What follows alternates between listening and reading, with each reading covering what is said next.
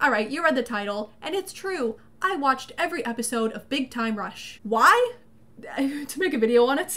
I really love the long video essay / recaps of old Disney Channel Nickelodeon shows, and I've always wanted to make one myself, so here we are. But you may be wondering, Morgan, why did you choose Big Time Rush? Well, because I've never seen it before. When I was a kid, I feel like the three biggest shows on Nickelodeon were iCarly, Victorious, and Big Time Rush. iCarly was my favorite TV show, and I loved Victorious, but I never watched Big Time Rush. Looking back, I think it's because I was still in that phase of being like, ugh, boy bands are stupid. Yeah, keep saying that all you want, little me. Just know that in 2018, you're gonna have a BTS phase. Anyway, I thought it would be fun to do a video on one of the few shows from that era that I've never seen. Before this, all that I knew about the show was that it was about 4 guys in a boy band called Big Time Rush. That and the song Boyfriend. I have always loved that song, okay? I've been a fan of it for years, and I was very excited to get to hear it in this show. But yeah, before this, that was pretty much the extent of my knowledge on BTR. Now though, oh, let me tell you, I have done nothing but eat, sleep, and breathe Big Time Rush for the past month. Not really. I have a life and have done plenty of other things,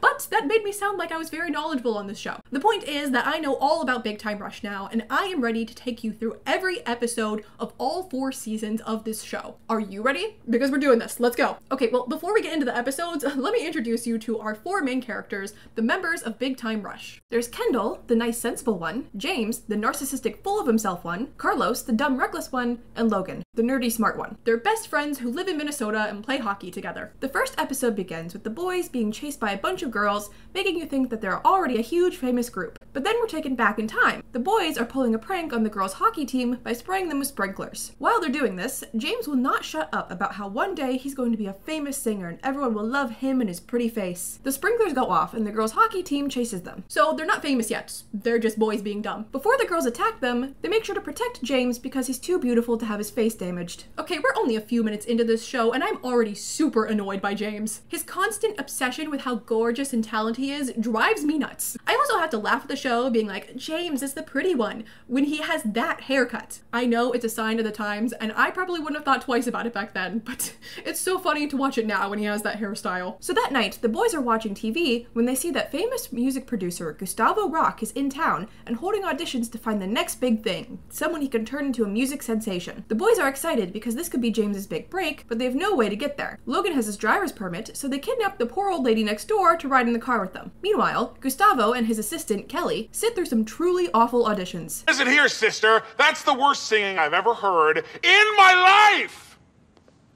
The boys arrive just before auditions close, and Carlos, Logan, and Kendall get roped into auditioning too. Logan and Carlos go first, and Gustavo rejects them in such a mean way, he sends Logan into what looks like a panic attack. Now it's time for James to audition, and the others sneak in to watch. Gustavo says that James sucks. This upsets Kendall, and he jumps up and starts to sing a song about how Gustavo is a turd. Security guards show up, the boys beat them up, and the police take them to Kendall's house. This is when we're introduced to Kendall's mom, who from here on out, for brevity's sake, we will just be calling her Mom, and his little sister, Katie. Mom is kind of like, whatever, they always get in trouble and move on. That's when Gustavo and Kelly show up at the door and tell Kendall that they want him to move to LA and become a singer, and he says no. The next day, the boys tell Kendall he's insane for not taking the offer. Kendall ends up calling Gustavo and saying he'll do it only if he signs up his friends too and makes them a boy group. Surprisingly, he agrees, and the boys move to LA along with Mom and Katie. Okay, the other boys' parents must really trust Kendall's mom. How would that conversation even go? Hey, Mom, me and the boys are gonna go move to LA and become singers. But don't worry, it's totally safe. Kendall's mom's gonna be there. Kelly takes them to their new home, the Palmwoods, an apartment complex for the future famous. Now, there are a few characters at the Palmwoods that are going to be important as the show goes on, so I'm gonna go ahead and introduce them now. First is Mr. Bitters. He's the manager at the Palmwoods. Then there's Camille, an aspiring actress who lives there. She does a lot of method acting to get into character, so oftentimes she'll walk up to one of the boys, slap them, and start crying, like, how could you do this to me? You broke my heart! Next is the Jennifers. They're 3 stuck-up mean girls who are all named Jennifer. They don't give anyone the time of day unless they're famous. And finally, we have Buddha Bob, the really weird but friendly maintenance man. Don't ask me why he's called Buddha Bob, because I have no idea. Back to the show, there's a side plot about Katie making a VIP room at the Palmwoods and charging people to get in. Most of the B plots in this show are about Katie. Now, Katie is very business smart and is always coming up with ways to earn a bunch of money. I like Katie, and I think her actress does well with all the big business words she often has to say at her age, but usually her storylines are pretty unimportant and have no effect on the episode. And that's the case here, so we're just gonna move on from her. At Rock Records, Gustavo is approached by the CEO of the company, Griffin. Now let me tell you, Griffin is the most annoying character in this show, okay? I hate him. Nearly half of the problems that the boys have to deal with in this series are because of Griffin, and that starts right now. Griffin tells Gustavo that he doesn't think people will like a boy band, so he has 3 days to convince him that the boys will be a success or he's finished. Gustavo tells the boys about the time limit and has a whole team ready to train them, but they're kind of a hot mess. They aren't very good since they're new to this, and they keep goofing off. Eventually, Gustavo gets frustrated with their antics and fires them. Back at the Palmwoods, Kendall gives an inspiring speech about how they didn't try their best and they should really give it their all. He says, should they dump the puck or big time rush? They say big time rush. Now, I'm not sure if this is an actual hockey term or something they just came up with, but either way, it's how they came up with the name of their group. They meet with Gustavo and tell him that they want to take this seriously. They want to be called Big Time Rush and sing a song about 4 hockey players from Minnesota who make it big time. The theme song is born! They perform it for Griffin and he's impressed. He gives them 3 months to come up with some demos, and from there he'll decide if they can stay and become a hip group. The boys celebrate and the credits roll. Okay, first episode is finished. First impressions, it's pretty corny, but it had a lot more funny moments than I was expecting. So far, of the main boys, I like Logan the best. He's the nerdy, awkward, kind of sensitive one, which I find very relatable. I think Gustavo is pretty funny, and I still hate James. Characters who are full of themselves and won't shut up about how beautiful they are drive me nuts, and that is exactly who James is. But I am excited to really get into this show now and see how they handle becoming a famous boy band. In episode 2, Kelly tells the boys they're required to attend school for 4 hours a day. Oh, I think I'm just as disappointed as the boys are. I wanted exciting storylines about them being a boy band. Not school. There's a school at the Palmwoods that seems super cool because they do fractions with pi. But Gustavo forces them to attend the School of Rock at Rock Records, which is just the 4 of them in a tiny supply closet. Their teacher refuses to do any actual teaching and instead just tells them about how their boy band will fail because his did. The boys trick him and tell him that he'd actually be great in a one-man band. They're very popular in Germany. They help him record a demo, buy a one-way ticket to Germany, and off he goes. They think they'll be able to go to the Palmwoods school now, but Gustavo just hires a new teacher. Meanwhile, Mom tries to sign Katie up for the Palmwoods school, but Mr. Bitters says that in order to attend the school, you need to have a job in TV, film, or music. So they decide to get her booked in a commercial. At one of the auditions, a boy smack talks Katie, so she beats him up. This results in her landing a job in a detergent commercial where she gets into a fight and she's able to go to the Palmwood school. Back at the School of Rock, the boys drive off every new teacher they get, but Gustavo says that he's just going to keep hiring new ones. That's when they discover that there's a lot of things that Gustavo should legally be providing them as a school, like lockers and the opportunity to play sports. They start leaving things all over the place and saying it's their locker. They even start a basketball team and have a whole game going on. After too much of this goes on, Gustavo gives up and lets them go to the Palmwood school. However, the boys immediately get detention because they would fantasize about the Palmwood school always being a party, and surprise, surprise, it's not. In episode 3, the boys are unhappy with their apartment because it's a total dump. At Rock Records, Griffin tells them that their founder, Mr. Fujisaki, wants to shut down the music division. His plan is for the boys to film a promo in a fancy apartment surrounded by company products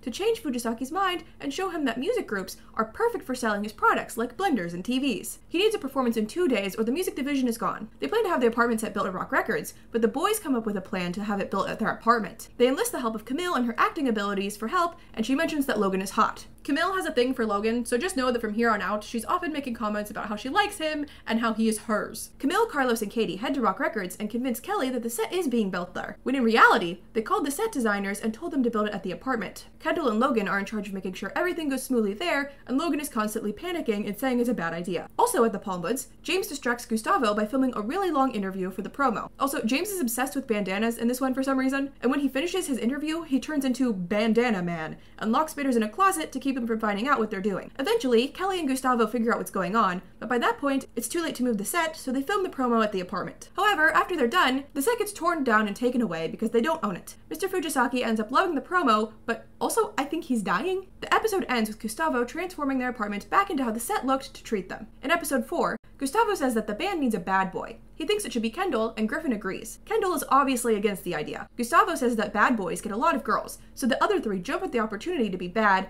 but fail miserably. Meanwhile, Katie is forced to hang out with a creepy girl named Molly because her mom thinks she needs some friends. Katie doesn't want to because she's weird, and Mom tells her not to judge a book by its cover. Then Mom sees what looks like Buddha Bob murdering Bitters and runs away. In reality, he was just cutting a jelly donut with an axe. The police tell Katie this, and she decides to keep it a secret from her mom to show her that she judges too. As for Big Time Rush, all of the boys are too nice to be the bad bad boy, so Griffin adds a new member to the group, Wayne, and he'll be the bad boy. The boys don't like him and how mean he is, so Kendall tells him that Big Time Rush is better as a 4-person group. Wayne calls Griffin, and he agrees, and says that one of the boys will be kicked out to make room for him. Gustavo can't do anything about it because Griffin is his boss, and what he says goes, so they have to come up with a plan. Back at the Palmwoods, Katie isn't allowed to do anything but play with Molly until the axe murderer is caught. She tries to tell her mom the truth, but she doesn't believe her and thinks she's just saying that so she doesn't have to hang out with Molly. Katie asks Bob to come over to their room to fix something so she'll realize he's just a maintenance guy. At Rock Records, Kendall shows up and challenges Wayne to a bad boy off and wins by destroying Gustavo's office. Griffin acknowledges Kendall as the true bad boy and kicks Wayne out of the group. It turns out that the boys and Gustavo planned the whole thing to get rid of him. Buddha Bob arrives at the apartment and Mom knocks him out. The boys come home and ask why the maintenance guy's on the floor, and that's when she realizes Katie was telling the truth. On the TV, they see Wayne is now in a children's group. Then there's breaking news. It turns out that Molly is actually a 20-year-old con actress and is being chased by the police, so Katie was right. She is weird. In episode 5, the boys are sad that all of the girls at the Palmwoods are mean. They wish for a nice girl from North Carolina, and then one shows up. Her name is Jo, and all the boys fight over her. At the studio, Gustavo wrote a ballad about love, but he doesn't like how it sounds. There's also a big guy in the corner of the room named Freight Train who was hired to make sure people do as Gustavo says. Then James randomly promotes the Barracuda man spray he's been wearing. He keeps sneezing as they practice, so Kelly takes him to the doctor to get checked out for a pollen allergy. The other 3 rush back to the Palmwoods to go after Jo. Logan and Carlos think they should pretend to either be a bad boy or British to get her attention. Kendall says that he's just going to be himself, and they say that will never work. It was at this moment I knew that Kendall and Jo would end up together. Carlos and Logan crash and burn, and Jo leaves before Kendall can get a chance to talk to her. Kelly takes James to see Doc Hollywood, who is a total quack. He tries to give James a huge shot, but he puts up a fight. Meanwhile, Gustavo is trying to make the ballad sound good, but is really struggling to write a love song. Katie shows up because she has to write a report on someone she admires, and she chose Gustavo. She doesn't actually admire him, he's just convenient. The boys are back to practicing, but James can't sing properly because he's wearing a mask to protect himself from the pollen. He finally agrees to get the allergy shot, but on the way to the doctor, he jumps out of the car and goes to woo Jo. Unfortunately for him, he's now super swollen, and Jo tells him it's the Barracuda man spray he's been using. It's been recalled for allergic reactions. James runs off horrified. Freight Train tells Gustavo that he doesn't think the song is bad, and he'd be touched if someone sang it to him. So the remaining members of BTR run off to go sing it to Jo. Katie leaves, and her report concludes that Gustavo is a failure who can't write a song, and she tells him to live a little. Mom shows up and invites him to come back to the Palmwoods to eat with them. The boys, minus James, sing the song to Jo, but they keep pushing each other out of the way and fighting, which results in them singing faster. Gustavo hears this and realizes that the song is better sped up than as a ballad. Jo tells the boys that she already has a boyfriend back home, but she'd like to be friends, and they agree. The boys perform the new song, and Katie now has a nice ending for her report. Back at the Palmwoods, Camille says that Jo said that she was single. She is, she just didn't want to put up with the guys because of how they were acting. In episode 6, the boys are singing, and Gustavo tells them that they suck. Kelly yells at him and says that he should be nicer to them. He and Kelly have to leave on business, and he needs someone to watch his mansion. The boys want to do it, and Kelly says he should let them to thank them for all their hard work, and he agrees. Unsurprisingly, they totally destroy the mansion, and Mom and Katie have to come and help them clean up. There are only 2 important things to take note of in this episode. The first is that Gustavo has a fridge filled with nothing but pudding for some reason. The second is that while Gustavo is away, he discovers a boy group that does exactly as he says, but they're just not the same. Kelly gets him to admit that he misses the boys, and when he returns, he tells them that he likes them. It's actually really sweet, but the moment is ruined by the boys running away before he notices any of the things they broke. Episode 7 opens with the boys being super injured and telling Camille the story of how they ended up like that. They were getting their picture taken for Pop Tiger magazine, but the huge star, Dax Zevon, is also in the building, and there are crazy fangirls trying to get inside. The photographer that will be taking the boys' pictures is super weird.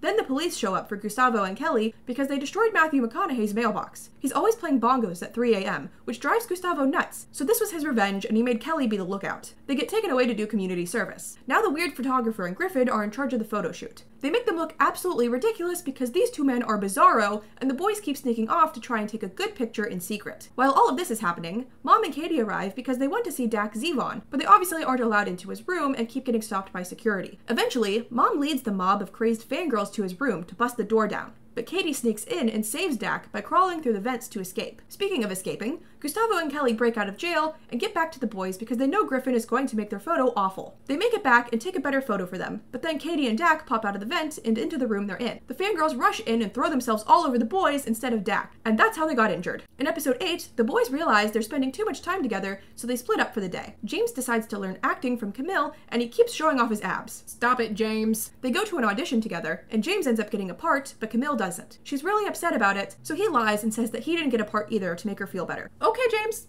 That was nice. I will give you that. Logan wants to go to a math lecture, but it's only for girls. So Mom dresses him up like one. He sneaks in, and the lecturer says that boys are dumb. This upsets Logan, so he reveals that he's in disguise, but then all the girls beat him up. As for Carlos, his dad shows up to visit, but they realize that Carlos's helmet is missing. Yeah, I haven't mentioned it yet, but you may have noticed that Carlos is always wearing a helmet. I don't really know why. He's just kind of attached to the thing and has a tendency to treat it like a person. His helmet is just very important to him, and he's almost always wearing it. So for the entirety of the episode, he and his dad are on a mission to find it, and it turns out a dog stole it. And finally, we have Kendall. Katie overhears Joe talking on the phone about how she doesn't really have a boyfriend. She tells Kendall about it, so he confronts her. Joe insists that she has a boyfriend and that he'll be visiting her today. She hires a guy to be her fake boyfriend, but he's really dumb and immediately blows their cover. Joe admits the truth, that she said that because she doesn't want a relationship right now, to which Kendall responds, "Who said I even wanted to be your boyfriend?"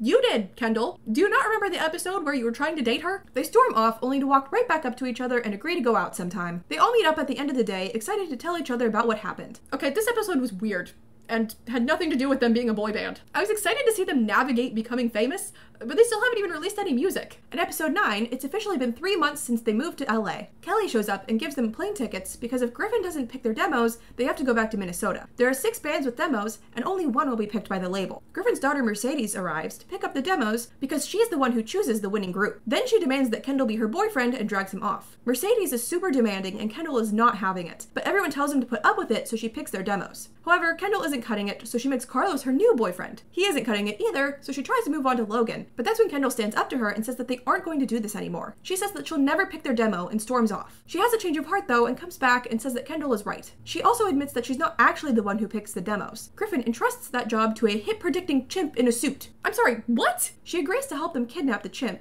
and train it to like Big Time Rush music. However, this backfires when it just starts throwing bananas at them and runs away. Griffin finds the chimp and confronts them all. He still has the monkey pick the demo, and it doesn't choose Big Time Rush. But then Mercedes gives actual logical and smart reasons that Big Time Rush should be chosen. Griffin decides that she's right and picks the boy's demo. He puts Mercedes in charge of demos from now on and reassigns the chimp to missile defense. Mercedes demands that Logan is her boyfriend now, and the boys sing halfway there. Oh, also there's a side plot about bidders trying to get their apartment because their lease is up and will only be renewed if the boy's demo is picked or someone living there works at the Palmwoods. So Katie gives her mom a fake resume and she gets a job as assistant manager until they find out the boys are staying. It's really not important, like most Katie side plots. Anyway, now that the boys got their demos picked, I'm hoping that the show starts to shift and focus more on their life as an up-and-coming boy band. Episode 10 is about the boys throwing a party at the Palmwoods. Okay, never mind. Gustavo is having a party to celebrate BTR getting an album, but the boys aren't invited because it's a classy party and the boys aren't classy. Mom and Katie are going on a weekend trip, so the boys want to throw their own party, but can't risk getting in trouble with bidders. They decide to have a small get-together instead. Kendall invites Joe, but as they talk, they realize they don't have much in common. A bunch of people start showing up to their place because Carlos accidentally invited his entire contact list, and now it's a full-blown party. Camille is there, and she tries to put the moves on Logan, but it weirds him out, so he runs over to Kendall. He says to just tell her he's not interested, but Joe insists he give her a chance because she's cool. He imagines them both in an awesome action movie together, and decides to give it a shot. But then Mercedes shows up, and now he has to try splitting his time between the two of them without the other finding out. Kendall and Joe leave and talk about how they don't have much in common, but then they run into Bitters, who's trying to find out who's throwing a party. They call James and Carlos, and they move the party to the pool. Joe and Kendall run around, distracting Bitters until they can lock him up. They head down to the party and realize that they can still have fun together even if they don't have a lot in common. Mercedes and Camille figure out what Logan is doing and push him in the pool. Later, Camille says that she's still mad at him, but would like it if they danced together. And this is the start of Logan and Camille's relationship. I gotta be honest, I don't know how much I like them, considering the way Camille was acting with Logan up until now reminded me of Pepe Le Pew. Oh, also, Gustavo's party totally sucked, so they moved it to the Palmwoods, and everyone had a great time. In episode 11, the boys have caused $2,000 worth of damage at the Palmwoods, and Bitters charges it to Gustavo. He's tired of them breaking things, so he makes them pay the $2,000. The boys have to get jobs. Carlos becomes Gustavo's assistant, but ends up in a war with the coffee machine when it won't stop making foam. Kelly sees the mess and is shocked. The coffee machine, which has a voice, says that women are weak, so she and Carlos destroy it. Logan and Kendall start a babysitting service, but they can't keep the kids entertained, so they start destroying the place. They decide to start a car wash and have the kids run it to keep them occupied. James becomes a model with Katie as his manager, but he gets beat out by all the other aspiring models. He gets depressed because he's not the pretty one anymore, and Katie cheers him up by telling him she got him a modeling job. She just left out the part that it's as an elbow model. The boys have now made all their money back and deliver it to Gustavo, but then a bunch of people start showing up with bills for things like the coffee machine, James' stylist, and running an illegal babysitting service. Gustavo gets mad and starts breaking things. Griffin walks in and says all the damage will cost $14,000, so they all run a car wash together. In episode 12, the boys will be interviewed by Deke, the top entertainment blogger. Gustavo says they can't act like themselves though because they're a hot mess, and that would make him hate them and tank their careers. they go through extensive training so they have the perfect answers to all of his questions. While they do that, Gustavo makes the boys Scuttlebutter accounts. I guess that's supposed to be Twitter. He accidentally posts "I hate Brussels," as in the city in Belgium, instead of Brussels sprouts on his own account. I love the web. Web, web, web. Ah, yes. I can see the creators of this show really understood the internet. Gustavo ends up on the news for his post, and now the people of Belgium are boycotting his records and Big Time Rush. At the Palmwoods, the boys ace their interview with Deke by using all of the answers they prepared. Deke concludes that Big Time Rush are a bunch of phonies with rehearsed answers and says he's going to tell everyone to not buy their album. He refuses to give them a chance to be themselves, so they lock him in a closet. Every time he tries to escape, they chase him and lock him back up. Eventually, they realize that they let the pressure get to them and they shouldn't care what others think and let him go. At Rock Records, there are a bunch of protesters outside. Gustavo tries to post a picture of him with Belgian waffles to appease them, but they're actually just frozen waffles. This only makes the protesters more angry and they storm the place. When the boys arrive, he tells them that their album won't sell too well in Belgium. Deke's blog post is up, and he says that at first he thought they were phonies, but later realized they're genuine, passionate guys. Deke sure is a nice guy, because I don't know if I could say that stuff about the guys that kidnapped me. In episode 13, they're all sitting around the pool singing when a table starts moving on its own. Ooh, spooky. Later, Gustavo shows up and says his mansion is flooded, so he needs to stay with them. The boys don't want him there, but Mom says it's just one night and to be nice. Gustavo actually seems to be having fun hanging out with them, which I thought was kind of cute, but I guess the boys didn't enjoy it too much. Before bed, he says he'd normally be home alone writing songs, and he had fun and thanks them. But then he ends up snoring and yelling in his sleep, keeping them all up. They go to sleep in the lobby, and there's some more ghost activity. The next morning, Logan and Carlos go to investigate and catch a green ghost on camera. Gustavo sticks around and ruins James and Kendall's day at the pool. They ask Gustavo if he misses his bed. He does, so he moves it to their apartment. He tells them that his mansion won't be flooded anymore in 1 to 5 days. They talk to Kelly about it, and she says that his mansion is already fixed. Gustavo runs by, yells tag and seek, and pushes Kelly, and she just gets right back up like nothing happened, which I found pretty funny. She explains that his mom made him practice piano all day, so he never got to be a kid, which is why he's running around and playing now. At night, the boys try to catch the ghost with vacuum cleaners, which results in a Scooby-Doo style chase scene. They're eventually able to unmask the ghost, and it's just some girl who's staying at the Palmwoods. Her name is Stephanie, and she's making a horror movie with the security footage. They agree not to tell Bitters if she scares Gustavo. She does, and he runs back home and writes them a song, which they perform. In episode 14, the school is having an end-of-year party, but it's always lame because it's hosted by Bitters. The boys say that they should have a dance, and the teacher agrees, but the boys have to prep everything by tonight. Gustavo agrees to let them have the dance at Rock Records as long as they perform. Mom agrees to be their chaperone, but Kendall and Katie think she should take a date. She says that the only man she's interested in dating is the man on the front of her romance novels, Fabio. They look him up online and find him in an infomercial where if you buy the product, he will deliver it personally. They place an order, and when he shows up, he's like, oh no, not more kids trying to get me to date their mom. They kidnap him and tie him up in the bathroom. There is a lot of kidnapping in this show. Mom shows up and tells the kids that she appreciated that they were thinking about her happiness when they asked her about bringing a date,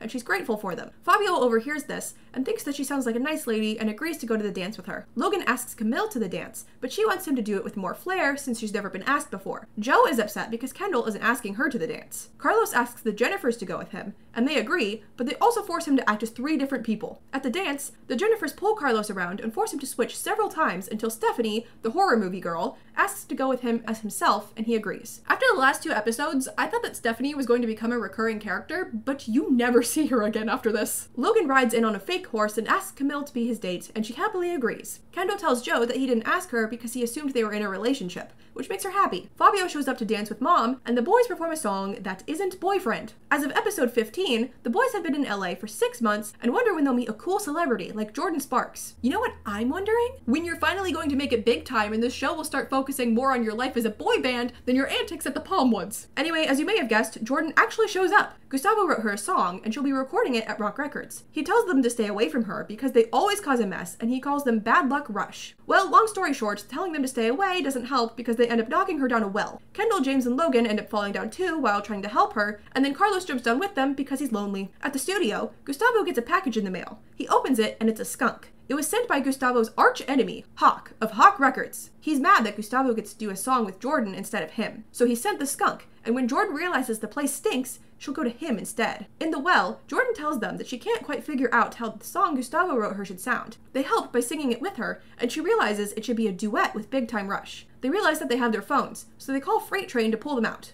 They head to the studio and help them catch the skunk. Afterwards, they record the song with Jordan, and James's hair looks so much better that way. Then Jordan agrees to help them get revenge on Hawk. She calls him and says that she wants to do a song with him. When he gets in his car to go meet with her, the skunk is in there and sprays him. It ends with Gustavo admitting to Kelly that the boys are actually his good luck charm because of all the good that's happened since they came. In episode 16, James tans too much and looks like a yam. Camille says he has Hollywood fever and the city is starting to change him, so the boys confront him. He's using mandarin tanning spray and refuses to hand it over. Gustavo tells the boys to fix James or he'll replace him with someone who isn't orange. The spray comes off with water, so they hunt him down with water guns. Kendall is the only one who actually chases him though, because Carlos becomes the third Jennifer after one of them left to do a soap opera, and Logan basically gets turned into a stoner. They have the Hollywood fever now too. Kendall, Kelly, and Gustavo work together to stop them, but it doesn't go well. Gustavo is now orange and Kelly is injured. Kendall says that he's going to the rink because it reminds him of his roots. This makes them realize that the boys must be homesick and need to get on the ice because hockey. Yeah, I always forget that they were hockey players.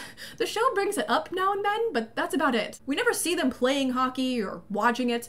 They don't look like hockey players, especially James. To me, hockey seems like something that they forget is supposed to be part of their characters, so they just bring it up sometimes because they don't know how else to fit it in. Anyway, the side plot in this episode is about Katie selling shaved ice. She helps them set up a little snowy area for them to have a snowball fight, and they're all back to normal. In episode 17, Camille hasn't booked a part in 6 months, and her dad is making her move back to Connecticut, so the boys decide to give her a part in their music video. Gustavo doesn't know who will be in it yet, though, because they need to meet with directors to find the right concept. They tell Camille she got the part anyway because they didn't want to upset her. Then Carlos tells the Jennifers they can be in the video too. It keeps spiraling from there because they're just too nice and keep telling everyone they can be in it. The side plot in this one is about Bitters getting a new car, and he tries to wash it all sexy in front of girls, and I want to bleach my eyes. He also keeps it in the park, so now Katie and all the other kids don't have anywhere to play. The boys make it a point to reject every video that doesn't have room for their friends in it. Gustavo figures them out and tells them to fire all their friends. They decide to just shoot their own video because all their parents need to see to let them stay is that they're in a video. The video ends up sucking though, so they tell them the truth. Camille says it was sweet, but slaps Logan. When he asks her why she did that, she says it seemed like the thing to do. I really do want to like Camille and Logan, but then she just keeps doing weird stuff like this. They asked the weird photographer from that episode a while back to shoot the video for them. Gustavo rejected him several times, and he just wants someone to give him a chance. He needs a car for the video, and Katie suggests that they use the one Bitters bought. They trick him, trap him in the trunk, and use the car in the video for a song that's still not Boyfriend.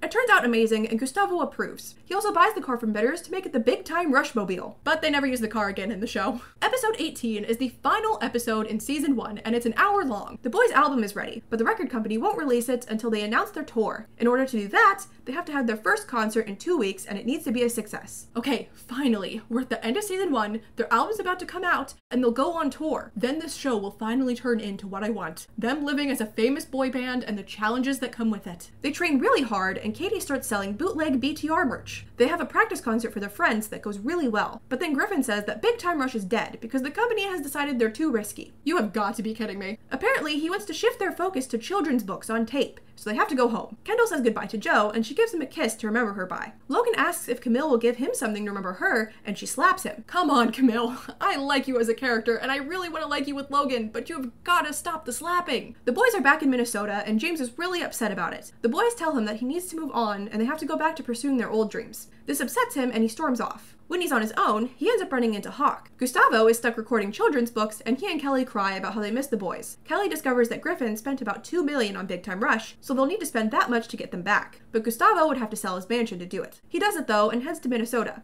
He finds the boys minus James, and tells them to come back because he taught them about friendship, loyalty, and family, and he believes in them. That is so sweet. They go to find James, but he's already left with Hawk and signed to his record company. Back in LA, James has totally transformed the apartment and even has a butler now. He won't come back because they told him to move on. The boys decide to go on without James and promote the concert they were supposed to have before Griffin dropped them. Meanwhile, Hawk says that James will now be Jamez, and he has a photoshopped face, and he doesn't even sing. It's just an AI voice singing for him. Back home, the butler tells James that he thinks that he should go back to his friends, and he does. The night of the concert, they go to their dressing room, but it's actually Hawk's truck, and he kidnaps them because he wants to kill their music careers. He takes them to an abandoned warehouse and ties them up. Carlos is able to get them free, and now they have to get to their concert on time. James's butler shows up and drives them there. They're able to perform, and it's a huge success. The scene is intercut with shots from their real-life performance at Times Square. Griffin offers them a tour, immediate album release, and buys Gustavo's mansion back. Kelly also makes him promise that he'll never do this to Big Time Rush again, and he agrees. I want you to remember that Griffin made this promise. The episode ends with the boys being chased by a bunch of girls, much like how the first episode started. Okay, season 1 is over. So far, I can say that the show has had some funny moments and decent episodes, but I did find myself getting a bit bored at times. It often focused too much on the dumb things they did around the Palmwoods and at school, instead of their lives as Big Time Rush, which is what I'm really interested in. I'm hoping it's because they wanted season 1 to focus more on everything that leads up to them becoming famous, and the rest of the show will be about them living their life big time. To me, that's the draw of the show, kind of like how in Wizards of Waverly Place, I want to see them being wizards, and in iCarly, I want to see them being internet famous. Okay, now before we move on, I have a little segment that we're going to do in between seasons. Hello and welcome to Morgan's Character Ranking Corner. Don't mind the fact that this isn't actually a corner, and also don't mind the fact that I'm sitting on the floor. Look, I needed an area with a blank wall, and this is as blank as it's gonna get, is down here on the floor. Anyway, after every season, I'm going to give my official ranking of the 8 main characters in this show and give my reasoning why I put them there. Here we go. Number 1. Gustavo. He is easily the best character in this show, okay? He is hilarious and carries every single scene that he is in. I also really love the moments where he admits that he really cares about the boys and sees them as his family. I think it's really sweet. It does make me sad because the boys don't really seem to reciprocate that though. In second place, we have Kelly. I think she's awesome and a total badass, and nothing would get done at Rock Records without her. She's nice to both Gustavo and the boys, so she's kind of like the mediary between them, and she's the one that gets Gustavo to admit that he cares about Big Time Rush. In third, we have Logan. If I had actually watched Big Time Rush as a tween, I totally would have been a Logan girly. He has a lot of funny moments, he's nice, nerdy, awkward, and like I said before, I find him kind of relatable. In fourth, we have Kendall. He's just a nice, normal guy. He's less outlandish and in your face as the other guys, and I think he's the character that we, as the viewer, are supposed to see ourselves in. He's the sensible one who I can always count on to not annoy me. In fifth place, we have Katie. I like Katie. I think that it's funny how business-oriented she is at her age, and she has an attitude that doesn't come off as bratty. It's more humorous. I just don't think that they're using her character right. Like, she had a lot of storylines this season that I didn't even talk about because they just had no point. They had nothing to do with the main plot of the episodes and felt really random and out of place. So I hope from here on out they do a better job of incorporating her character. Sixth place is Carlos. I really want to like Carlos, but he's just not giving me much. His storylines aren't very interesting, and his only personality trait at this point is what I like to call dumb puppy. He's pure-hearted, but God, is that boy stupid. I'm hoping there will be more storylines that focus on him as we go on, because right now he's just kind of comic relief, and that's it. Seventh is Mom. The only character giving me less than Carlos is her. She seems like a nice, supportive mother, and that's it. And in last place, we have James. I do feel kind of bad putting him below such a nothing character like Mom, but he just drives me nuts. I'm sorry, James, but this isn't doing it for me. Your narcissistic attitude and your haircut annoys me. But anyway, yeah, this is the current ranking. I will see you all again at the end of season 2, and we will see if any of our characters move up or down the board. Back to me. Thanks, me. Okay, now it's time to move on to season 2. Now, this season is actually completely out of order on Paramount Plus, which is where I watched it. You see, they have the episodes in production order rather than the order that they aired in. For reasons that we'll get to later, this makes this season beyond confusing to watch. So I have gone ahead and put the episodes in what I think is the right order. So let's go. The first episode opens with footage of their successful tour. Okay, I like this. They're getting famous. We're heading in the right direction. The boys return to the Palmwoods after their tour ends, but a bunch of new people have moved in and don't know them, so they're not popular anymore. This upsets James and Carlos, so they do everything they can to get their popularity back. I'm just in for another season of Palmwoods antics, aren't I? Their teacher says that they have to have all of the homework they missed finished before they're allowed to work again, which is bad because Griffin has booked the boys on Rocktoberfest, which is tomorrow. Kelly, Logan, and Gustavo work together to finish all of the assignments on time. They finish up and have the other boys write one thing each to say they helped. The teacher is satisfied with the work and they're allowed to perform at Rocktoberfest. All of the residents at the Palmwoods overhear this and want to be invited to the show, making them popular again. As for Kendall in this episode, he sees Jo with another guy and thinks she's cheating on him. In reality, it's just her co-star on the TV show she's on, Jet. Jo lets Kendall come to her rehearsal so he can see that her relationship with Jet is strictly professional, but Kendall keeps ruining a kiss scene and gets kicked out. Later, he sees a text from Jet pop up on her phone that says, "I feel the same way about you." He confronts her and says that she really is cheating. She shows him the text that she sent, which is that she thinks he's a great actor. She tells Kendall that if he can't trust her, he should just forget about her and leaves. The next day, Kendall leaves Jo a message and invites her to the show. If she comes, he'll know that she wants to give things another chance. And if not, they'll end things. Rocktoberfest is here, and the boys sing yet another song that's not Boyfriend. Jo appears in the crowd with a sign that says, "I heart Kendall." Now, as many of you know, in real life, Big Time Rush are back and they're doing concerts again. And I'm sure most of you have already seen this, but the actress who plays Jo was at one of their shows holding up an I heart Kendall sign, and I just think that's so fun and cute they did that. In episode 2, the boys are opening fan mail. That's when their childhood friend from Minnesota, Jenny, shows up. Now, Jenny was briefly shown in the first episode being hauled out at the audition room, but we haven't seen or heard from her since. It turns out, she sent the boys fan mail, and Carlos replied by giving her the address to Rock Records and telling her they'd help her become famous. The problem with Jenny is that she's accident prone and always causing disasters. Everyone around her always ends up hurt, and property ends up destroyed. The boys are too nice to send her home, so they agree to help her. James is out though because he's too traumatized from how injured he got being around her as a kid. Instead, he meets a boy who is a huge fan and wants to be just like him, so he teaches him to do things the way he does. Katie warns him that the boy seems weird and he might be trying to steal his identity, but James doesn't believe her. No, you need to trust her on these things. Remember Molly? Big surprise, Katie was right. The boy locks James in the basement, says he's going to steal his place in Big Time Rush, and leaves him there. Katie saves him though, and that's the end of that plot line. It didn't feel like it had much of a resolution, but okay. The others are trying to help Jenny, but no one wants her because of how disastrous she is. Bitters threatens to kick the boys out if they don't get rid of Jenny. Camille suggests getting her an international job, so they bring a bunch of agents to listen to her sing, but she somehow causes the place to explode and all of the agents end up in the hospital. They head to Rock Records and there's a disaster metal band there. She falls through the ceiling and the band thinks she's cool and brings her on as their new singer. In episode 3, the boys are recording a song about heartbreak, but Carlos is singing way too happily. This is because he's never experienced heartbreak before because he's never had a girlfriend. From here on out, there's a lot of relationship drama in this episode, and Bitters and Katie are watching it all while they eat popcorn like it's a drama. And honestly, that is such a mood because that's how I felt watching this one. So the least important / interesting of them all is Kendall and Joe. They're both really busy and are struggling to find the time to be together. They resolve it by coming to the conclusion that a little time together is better than none at all. Next is Carlos. A girl wearing a helmet, roller skates, and holding a corn dog crashes into him. Her name is Sasha, and it's love at first sight between the two, and they have a happy relationship. Gustavo admits to Kelly that Sasha is actually an actress he hired to break Carlos's heart so he can sing the song better. Kelly tells Gustavo that if he breaks Carlos's heart, she'll break his music awards. He tells Sasha that she can't break up with Carlos, so instead, she has to act like a terrible girlfriend, so he'll want to break up with her. However, this doesn't work, and Carlos is willing to do and put up with anything for her. Sasha eventually tells him the truth, but would like to keep being his girlfriend anyway because she realized what a great guy he is. Gustavo decides to dump the heartbreak song and write a new one. Now it's time for the juiciest drama of them all. James is helping Camille practice a scene. They have to kiss, so they do a quick little one, but then they get caught up in the moment and have a full-on kiss. They realize what they've done and are like, ah! How dare you two do this to my boy Logan? He does not deserve this. Speaking of Logan, he shows up and the two freak out and run. Camille tells James that he has to tell Logan the truth because it's not right to keep it from him. I agree, Camille,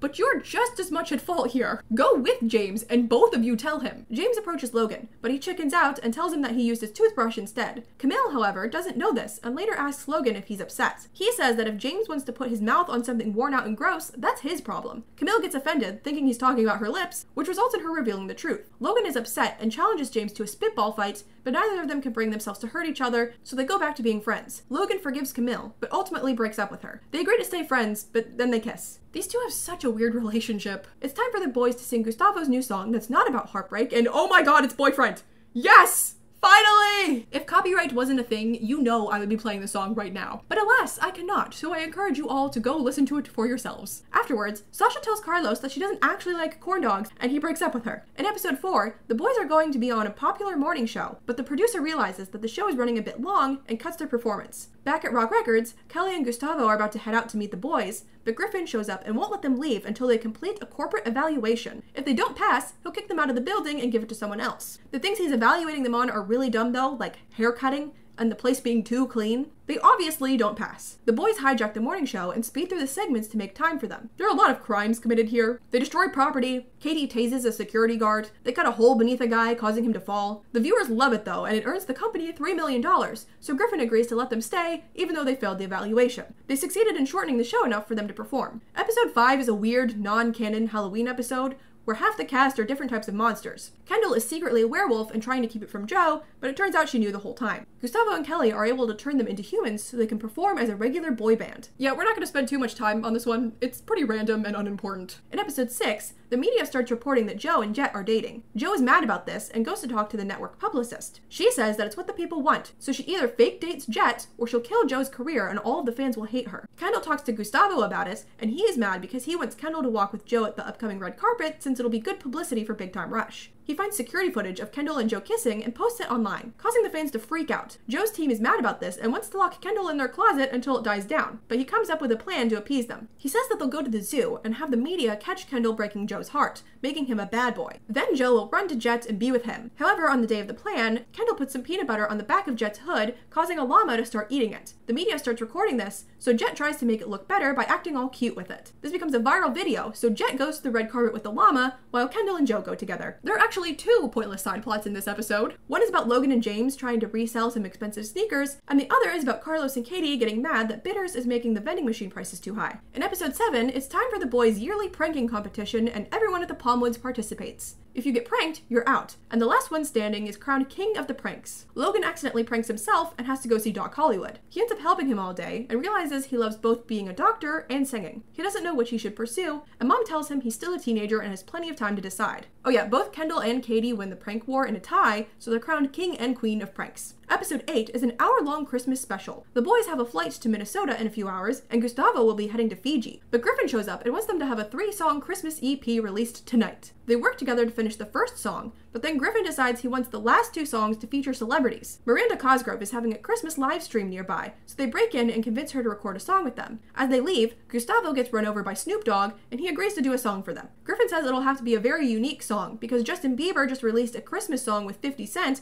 and it can't seem like they're copying. Gustavo once wrote a song in 5 minutes called Yard Squirrel Christmas, and it was a huge success. He writes a sequel to the song for the boys and Snoop Dogg, and there's a really weird animation for it. While all of this is happening, Katie realizes that Bitters is all alone on Christmas, which makes her sad. The boys finally make it back, only to find out that their flight is canceled due to a huge storm. They decorate the lobby and have a nice holiday with Bitters. Gustavo's flight was also canceled, so he and Kelly show up and they all have a Christmas feast together. In episode 9, Gustavo says James is still full of himself, Carlos is stupid, Logan has no swagger. Logan still lacks swagger.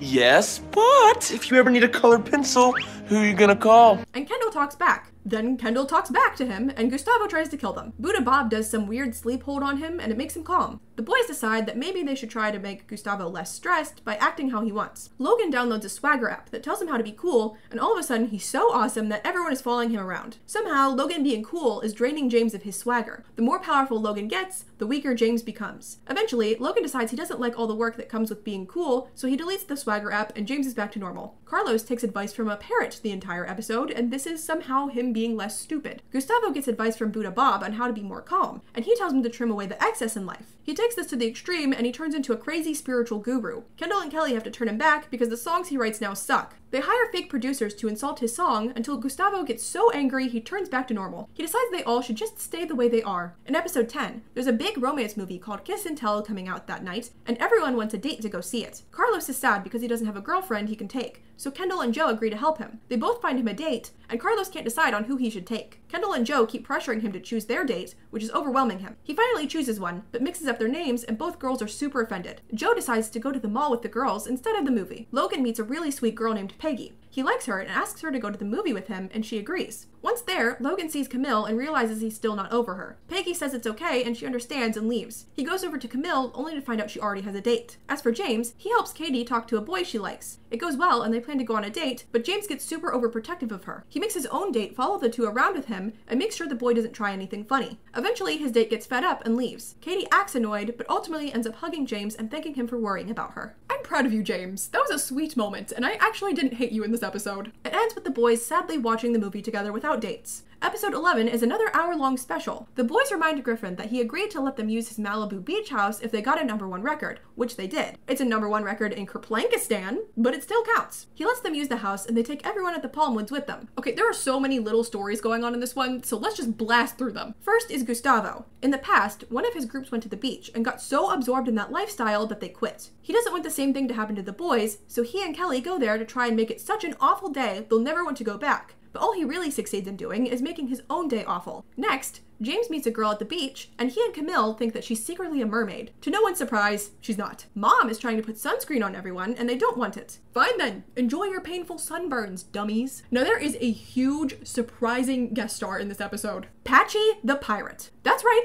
Patchy the Pirate from SpongeBob is in this one. Carlos and Logan find him and they search for treasure together. The final storyline is about Kendall. Joe couldn't come because she's stuck at work. A Big Time Rush fan named Sandy is at the beach, and she says that Kendall belongs to her and won't stop hanging all over him. He can't get rid of her, so he stands up to her and says they're never going to date. She gets upset, and her real boyfriend, Tad, shows up and challenges him to a drag race. If Kendall loses, he He and his friends are never allowed to come back to the beach. Kendall wins, they all celebrate, and the boys sing a song. The end. In episode 12, the boys want to write their own song, but Gustavo says no. He doesn't trust them with that. They plan to have Gustavo leave the studio for a few hours so they can write a song while he's gone. Katie, Camille, and Buddha Bob run a spa at the Palmwoods, and the boys send Gustavo there to distract him for a bit. The boys try writing a song, but it results in them fighting. Kendall and Carlos like one idea, while Logan and James like the other. Bob lets it slip that the boys are writing a song, and Gustavo rushes back to the studio. Kelly shows up and tells the boys to combine their ideas. They do, and when Gustavo gets back, he says that the song actually doesn't sound bad. He helps them tweak it a bit, and they have their new song. In episode 13, Griffin shows up at their apartment with a camera crew and says that they're going to be in a reality TV show for more exposure. However, they're all too normal and nice, and the producer wants there to be drama and tension. They manufacture drama by convincing James and Carlos to fight each other all the time. Logan and Camille are forced to pretend to be in love despite being broken up, and a secret camera caught Kendall when his swim trunks fell down, and they won't give the footage back. Yeah, that's not weird and creepy at all. They go to complain to Griffin, but he loves it. He proposes that in the season finale, the viewers will vote on which member of the group will get kicked out, and then someone will replace them. Really? We're doing this again? Also, remember when Kelly made Griffin promise to never do something like this to Big Time Rush again? They hide a bunch of cameras in Griffin's office and edit the footage together into a fake reality show. It shows him doing a bunch of weird stuff, and they tell him that they'll post it online unless he cancels the show, and he agrees. In episode 14, Gustavo is working with a girl group called Cat's Crew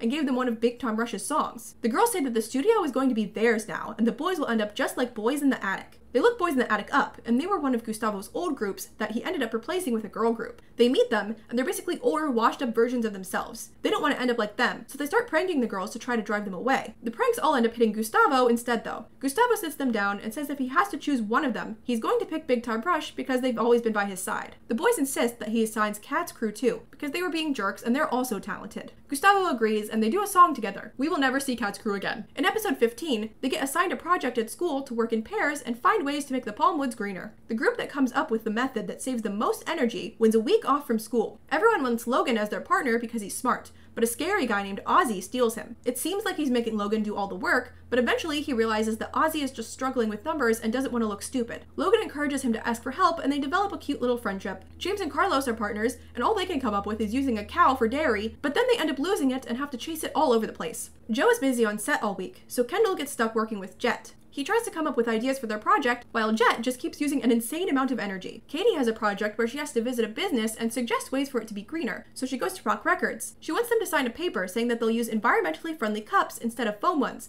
but Griffin says no because the company makes them. She goes on the news and calls him out, and his stocks start to drop, so he's forced to stop using foam cups. Kendall decides that for their project, he'll just tie Jet up. This actually ends up saving the most energy, so they win a week off of school to go to the Capitol and share their idea with the governor. It's Mother's Day in episode 16, and James's mom shows up. She's here for her present, which is him coming home to train to take over the family cosmetic company. She's taking him home tonight. They tell Gustavo about it, and he says to just tell her no, but they inform him that you can't tell her no. There's a series of flashbacks of her being scary and the boys being unable to deny her wishes. One of these things is that Logan's name actually used to be Hortense, and she told him to change it to Logan. I'm sorry, what?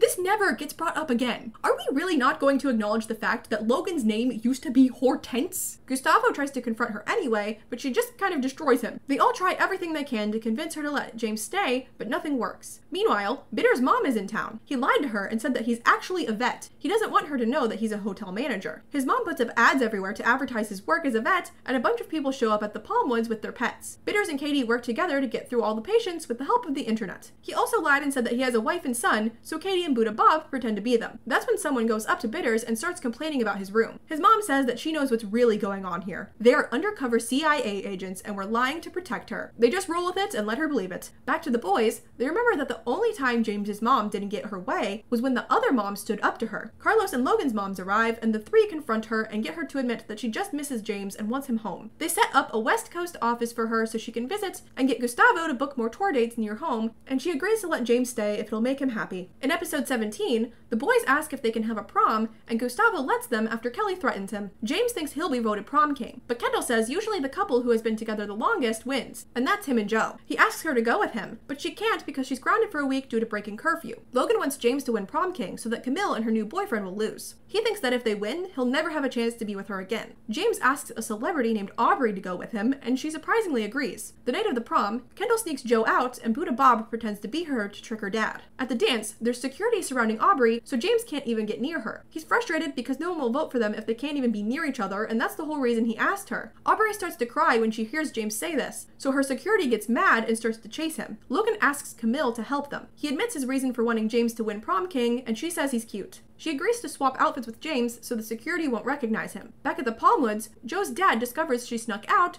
so he goes to the dance and drags them both back home. Gustavo and Kelly announce that Kendall and Joe won prom king and queen, but they aren't there. They decide to give it to second place, which is Camille and her boyfriend, but they decide not to accept since Camille looks like James right now. They say that whoever the spotlight lands on wins, and it's Logan and James. It ends with a bunch of cute prom pictures. In episode 18, Joe gets offered a part in a huge movie series, but she'll have to move to New Zealand for 3 years starting this week. She can only do it if she can get out of her contract for her current show, so she goes to talk to them about it. At the studio, Gustavo tells Carlos that he needs to stop wearing the helmet because it looks stupid. He runs away, and Gustavo tasks Kelly with getting rid of the helmet. Logan decides to help her because he's tired of him being so weird about the helmet and treating it like a person. After having an all-out war with him, he says that he just won't wear the helmet in shoots or treat it like a person, and all is well. A singer shows up at the studio to work on some music for 3 days, and she and James are drawn to each other. Her manager and Gustavo don't want the two getting attached since she's only there for a short time, so they decide to just have an entire romance, marriage and divorce included, in 3 days. After it's over, they're just like, okay, bye, and move on. Back to Joe, she says that she couldn't get out of her contract and will be staying. Katie tells Kendall that she read Joe's contract, and she's lying. She can get out of it. She didn't take the job because of Kendall. He feels bad, so he takes her on a date and acts like a disgusting jerk so that she'll break up with him and take the job, which she does. However, she thought about it and realized what he was trying to do and goes to talk to him about it. He tells her that it's a once-in-a-lifetime opportunity and she has to take it. They spend their last day together laying in the park. The next day, they say their goodbyes and Joe heads to the airport. Later, Kendall realizes he forgot to give her a goodbye kiss, so the boys rush him to the airport. He reaches her before she leaves and they kiss. She sadly walks through the airport and the boys sing Worldwide dressed in whites, and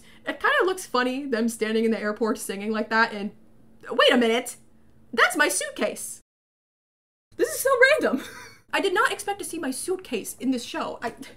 This really dates this thing. Well, if I ever want to be Joe from Big Time Rush sadly walking through the airport for Halloween, I guess I have my prop. In episode 19, Griffin is demanding an amazing hit song of the summer that rules the world by the end of the day. But Gustavo can't do it because of the pressure, and Kendall is too depressed about Joe. Griffin tells them to fix Kendall and finish the song. The boys try to cheer Kendall up, but it doesn't work. He says that they don't understand what he feels because they never lost their girlfriend in an instant before. Carlos asks a random girl to go out with him for 12 minutes, and then he gets really hung up on her after it ends. James asks one of the Jennifers to briefly date him. She does, but then she breaks up with him. This destroys James because he's never been broken up with before. Logan asks Camille to go out with him and then immediately break up with him, which she does, and he's the only one not left feeling depressed. Now Kendall and Logan are left to deal with a sad James and Carlos. Meanwhile, Gustavo is struggling to come up with a song. He remembers that the last time he had writer's block, Katie was there, so he asks for her help. She suggests seeing what's on the mind of teens, so they talk to some and they mention their weird quick relationships with the BTR boys. Gustavo decides to write a song about breakups, but the boys are too depressed when singing. They find the girl Carlos had a 12-minute relationship with and let him see her one last time, which cheers him up.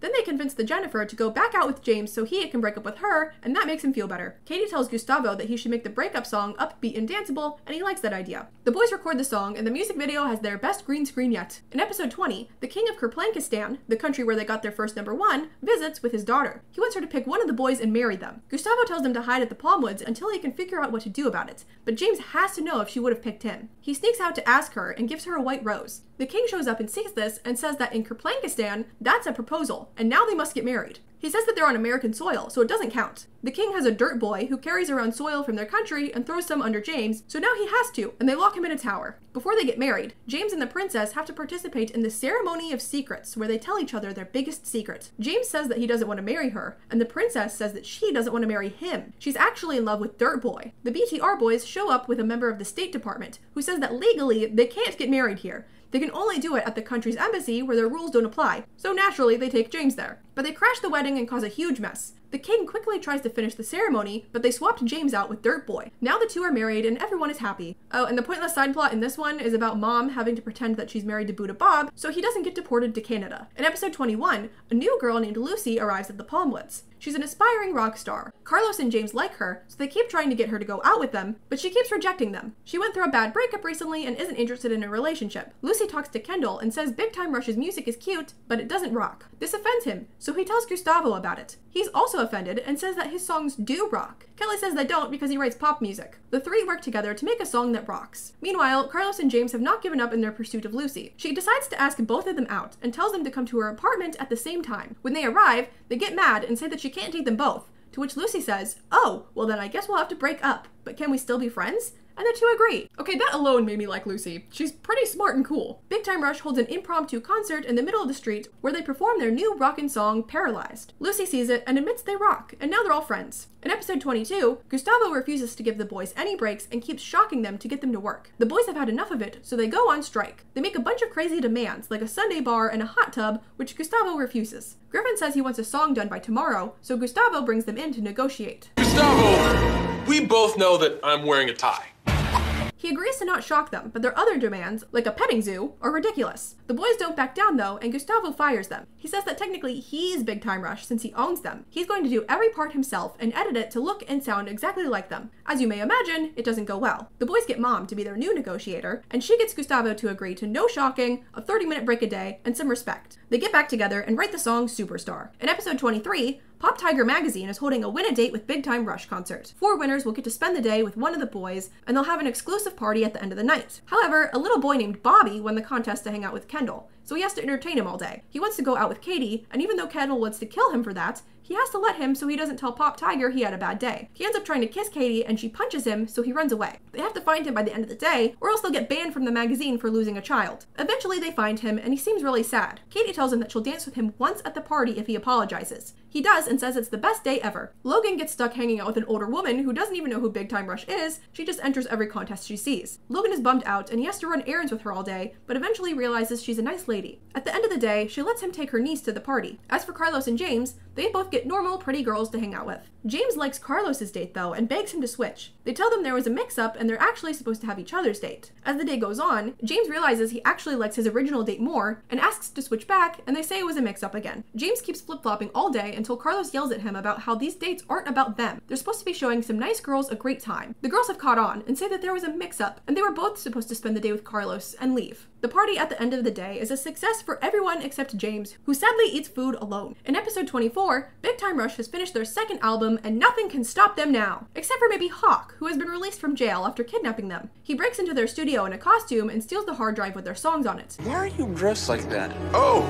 I'm crazy now. He leaves and they call the police. The cops look at the security footage and say they can't determine who it is because of the costume. They tell him it's Hawk, but they're still like, yeah, but we can't tell yet. Hawk is re-recording all of Big Time Rush's songs under a new artist. The boys and Gustavo break into Hawk Records to steal the hard drive back, but Hawk shows up with the police. They say it's their hard drive and Hawk stole it. The police say they'll settle it by seeing what's on the hard drive, and it's a video of Hawk singing a song called I Love the Police. They get taken to jail and Kelly has to break them out. Back at the studio, James transforms into Bandana Man for the first time since the beginning of the series and starts calling them the Supertastic Super Six, and they'll break into Hawk Records in disguise. They dress up as superheroes and there's a cheesy comic book music video. They break in and start fighting. The cops show up and arrest Hawk because they tracked down the costume he was wearing in the security footage and found out that he was the one that bought it. The artist he had re-recording all their songs gives the hard drive back and all is well. In episode 25, the boys, Camille and Lucy, play a game where they admit the worst thing they've ever done to someone in the room. As kids, James threw out a note from a girl named Heather saying she liked Carlos because he liked her too. Carlos gets mad and tackles him. He says that she was the love of his life and he always thinks about her because she's a famous model now and oh my god, she's Liz Gillies. The boys tell James he needs to right the wrong, so he helps Carlos find the set Heather is working on. They show up and act like they're working on something there too. Carlos expects Heather to jump into his arms, but instead she's like, oh yeah, I remember you guys, we should catch up sometime. James and Carlos decide to recreate the camp they met Heather at and invite her to join them. At the end of the day, she tells Carlos that she likes James and asks him to give him a note that she wrote. Carlos almost throws it away, but ultimately decides to give it to James. He throws it away though because he wouldn't do that to his friend. The other main storyline in this episode involves Kendall and Camille. Lucy sees them together and thinks they're dating, so she tells Logan. He ends up spying on them, but in the end, it's revealed that they're just ice skating together. In episode 26, they're playing a video game together and start to argue. They realize that they can't spend 5 minutes together without fighting, and the boys, minus Kendall, move out. It's too expensive for them to each have their own apartments at the Palmwoods, so James steals the keys from a guy that's going to be on a kayak excursion for a while. Logan moves into the cabanas by the pool, and Carlos lives in a cardboard box in the park. Kendall asks Gustavo to yell at them and fix things, but he blows his back out so he can't move or yell, and tells Kendall to get the band back together. Kendall talks to them, and they all want the others to apologize to them. Katie says to manipulate them, so he just tells the others that they apologize and makes them a nice lunch. They get together and are like, why were we even fighting? Kendall suggests that they play video games together, and then they end up arguing again. Eventually, they come to the realization that the game is what's causing them to argue so much and decide not to play it anymore. Gustavo is healed and announces their world tour, and they rehearse by performing a song by the pool. Episode 27 is the final episode of the season. It's basically just a recap episode in the form of the boys being interviewed for backstage access, and it shows a bunch of highlights for each character. And that is season 2.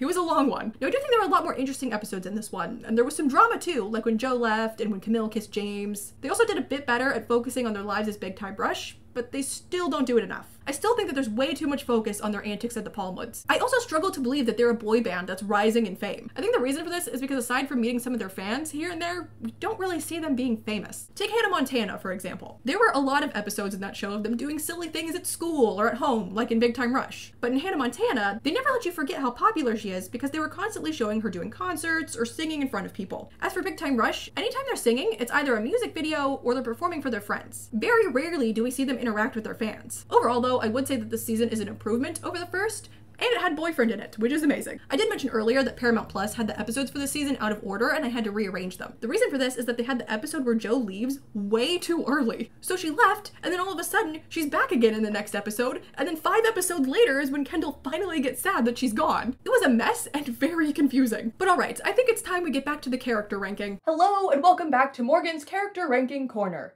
Here is the new ranking. As you can see, not much has changed. Gustavo is still the best, Kelly is still the MVP, and Logan is still the best member of the band. Kendall is still a nice, sensible guy, and Katie is still a cute, funny kid. I will say that I do think that they did a better job of incorporating Katie into the main plot of the episodes in this season, but there were still a lot of pointless storylines that were quite forgettable. I'm having a lot of fun pointing this around, if you can't tell. Also, don't make fun of my handwriting, okay? I have bad handwriting to begin with, and now I'm trying to write on a wall, and it's not easy, okay? Now, I moved Mom down to the bottom because she doesn't really do much this season.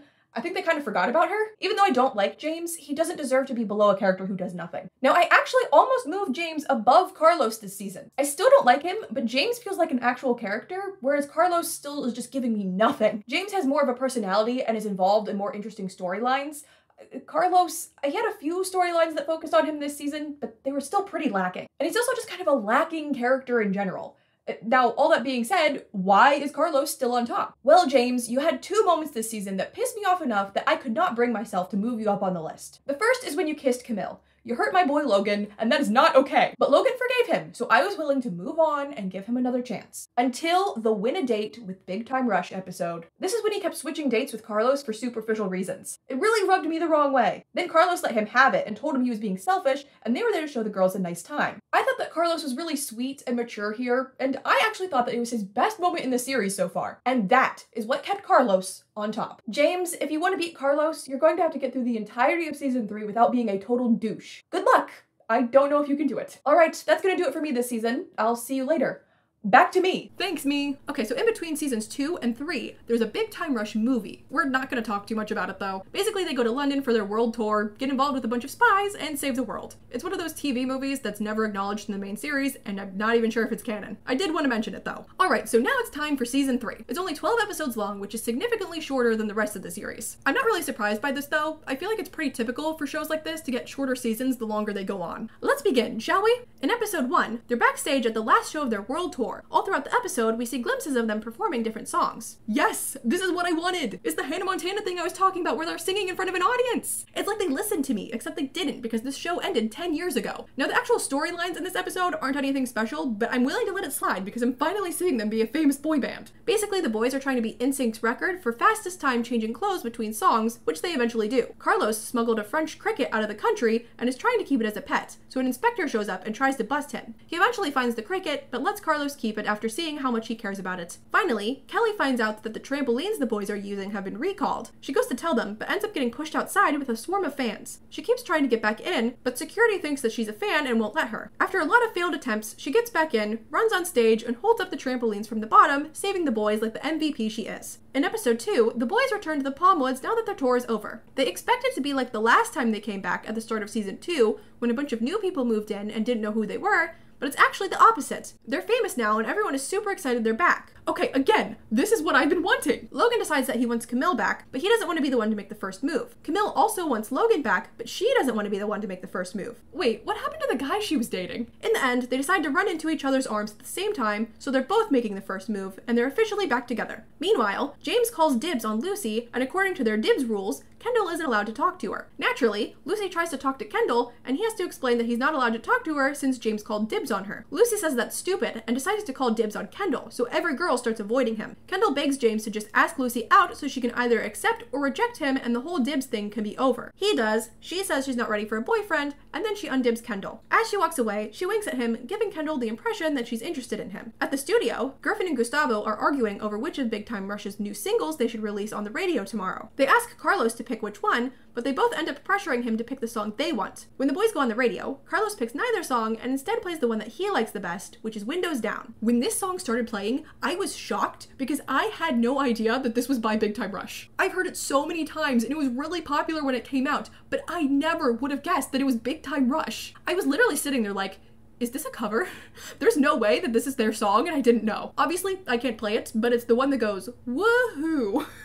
I can't do it justice, just go listen to it. It slaps. In episode 3, the boys keep getting ambushed by paparazzi at the Palmwoods, and a girl named Winnie, one of their fans, breaks into their apartment. Gustavo says they need to move now. The Palmwoods is home of the future famous, and they're actually famous now, and need to be protected. He moves them to a house in Bel Air, and the boys sing the Fresh Prince theme song, but change the lyrics to be about moving to Bel Air. Once they get there, they discover that Fabio is their neighbor. The lemons from his tree keep falling into their yard, and Katie uses them to make lemonade and sell it, which results in the two fighting throughout the episode. Life isn't so great for the boys either. There are a bunch of strict rules they have to follow, and they're bored without all of their friends at the Palmwoods. Not only that, but everyone living there seems kind of cultish and creepy. They decide they want to move back, but the residents threaten them and tell them that they can't leave. It'd be bad if people found out that someone wanted to leave Bel Air, because it's supposed to be so amazing there. As all of this is going on, Gustavo and Kelly are getting frustrated because they can't get through the gate to see the boys since their names aren't on the list. Eventually, Gustavo gets so mad that he crashes a big truck through the gate so he can move the boys out of there. They jump in the back, and Fabio comes too because he also hates it there for some reason. The creepy cultish neighbors chase after them, but they're saved by their crazy fan Winnie, who runs into them on a Segway to save them. Back at the Palmwoods, they still have a paparazzi problem, but Winnie hides in the bushes and hits them with tranquilizers, so all is well. In episode 4, Logan tells Camille that they should limit their dates to 2 nights a week because data suggests that overexposure with a partner leads to breakups. This makes her mad, so she agrees to go on a date with Jet. Logan says that they're just too different and he needs to find a girlfriend that's more like him, so he finds a date online. Her name is Lindsay and she's basically just the female version of him. Carlos scores a date with one of the Jennifers, but Katie and James are worried about him ruining it with helmets or corn dogs, so they decide to follow him to make sure it all goes well. Kendall runs into Lucy, who has a wig on and is dressed all prim and proper. Her parents are in town and she's pretending to study classical music and says Kendall is her friend from the conservatory. Her parents think she's in LA on a violin scholarship and would be very disappointed if they found out she was trying to become a rock star. Kendall goes along with it and gives her parents a tour of the Palmwoods. Afterwards, they suggest he comes to dinner with them. Everyone ends up at the same restaurant that night, including Camille and Jet, who suggests that they have a double date with Logan and Lindsay, but Camille and Logan just end up arguing the whole time. James disguises himself as a waiter, and Katie hides in a bush. They do everything they can to make sure Carlos impresses Jennifer. It goes well until James's disguise falls off, and Carlos realizes it's him. He gets mad that he was helping him and pushes him into one of the dining carts, sending him rolling away. He bumps into Logan and Camille, which makes them want to make out, so they're back together. Then he bumps into Lucy, causing her wig to fall off, and her parents learn the truth. They say they're disappointed in her, and Kendall says they should be proud. She sings a song with the boys, and her parents are impressed. They end up all having dinner together, and Lucy grabs Kendall's hand at the table. Logan asks Camille why they break up so often, and she says it's because they like making up so much. See, this is why I don't love you two together. In episode 5, Big Time Rush is getting merch. However, the merch that Griffin's marketing team came up with are toilet scrubbers, horse shampoo, and dolls that say dumb things. Of course, Griffin loves it though. He says that they're unique, and Sam Selmart will love them in his over 9,000 stores. They decide that they need to make better merch to present to Sam. James and Logan work together to make a perfume, while Kendall and Carlos record better lines for the dolls. Kelly calls Griffin's marketing team and tells them that Sam is sick and and will have to cancel their meeting, and they all go to see Sam in their place. They present the dolls, but they say things like, "You're a jerk," because Gustavo accidentally put the wrong audio files on them. They let him test the perfume, but it nearly blinds him because James put hot sauce in it when Logan told him to add some spice. Griffin finds out and makes them go apologize to Sam, and he presents the original products. Sam is now in a hospital bed, but agrees to see the merch. However, he says, "I hope this is better than the horse shampoo and toilet scrubbers Katy Perry tried to sell me." Griffin throws those out and shows him the dolls with the original dumb quotes. Sam says he'd rather them be action dolls, and they tell them that they fight crime and fly. Griffin throws the doll to make it fly, but it hits a button on Sam's bed that ejects him and sends him flying. Now Sam has stopped selling their music in his stores, which is bad because that's how they get a lot of their album sales. They decide to sneak into his place using some awesome tree hats and sing to him to remind him of how great their music is. He sees the tree hats and loves them and wants to sell them. He agrees to sell their music again along with the dolls and the perfume, except they use the perfume as bug spray. In episode 6, Kendall decides that he's finally going to ask Lucy out. He heads out to do it, but the elevator doors open and Lucy is there with her ex, Beau. Katie says that he's the hottest guy in the Palmwoods, which offends James and Jet, so they want him gone. Kendall and Katie are surprised by how well Lucy is getting along with Beau since she's mentioned that he broke her heart, and he wants to get to the bottom of it. At the studio, Griffin shows up and Gustavo assumes that he's going to ask him to write a song by the end of the day like usual, but he has a different request this time. He wants to be kidnapped. He is a CEO, so he could be kidnapped at any time, and he wants to be prepared. Gustavo does not want to do it, so he asks Carlos and Logan to. They push him in a recycling bin and lock it, but then it gets taken away. They chase after it to the recycling plant. The employees tell them that whatever was in the bin was probably already shredded by now. They're horrified, thinking they killed Griffin, but surprise, he's back. He installed a CEO finding microchip in his head. It alerted his assistant, who came and got him. Griffin was able to test the microchip thanks to the boys. Back at the Palmwoods, Kendall, James, and Jet are spying on Lucy and Beau. James tries to read her lips, and it's honestly one of his funniest moments. I like to look around. I'm unattractive.